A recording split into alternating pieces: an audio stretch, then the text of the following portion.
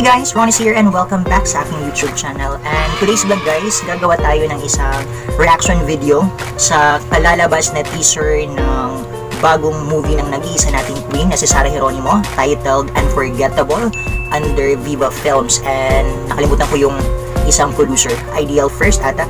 Matagal-tagal tayo na wala mga best, just for personal appointment, so sa akin na lang yun.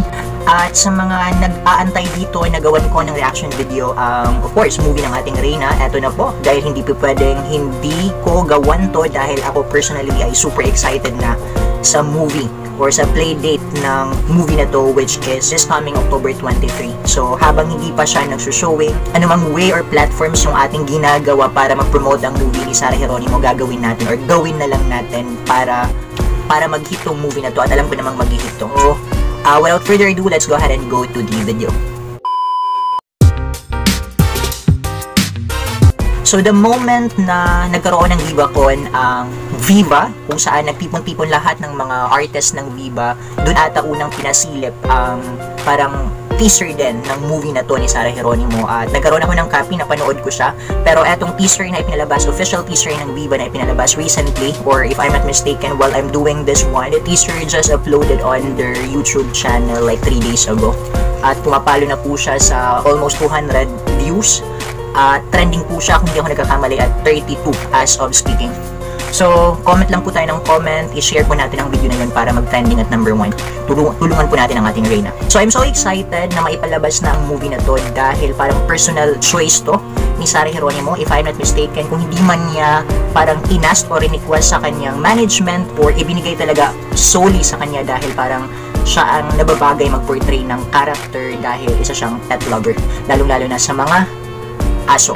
Hindi ako pamilyar doon sa gumanap na aso dahil hindi naman ako like pet lover, to be honest.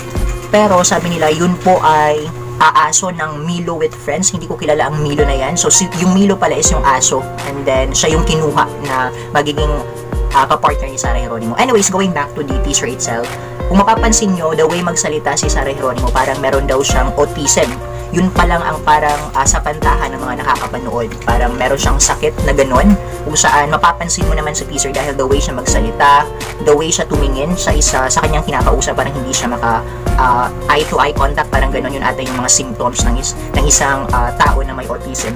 And then, so base sa teaser, yun yung napansin ko at base sa mga comments na nababasa ko sa comment section.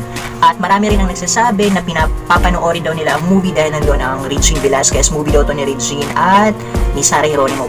So, for the TV of everyone na hindi alam, I think si Regine Velasquez ay cameo role lang ang gagawin doon sa movie na yon, at it's a movie for Sarah talaga. Hindi yun cameo lang si Regine doon. At marami pang mga artists ang magka-cameo doon. So, let's watch out for that.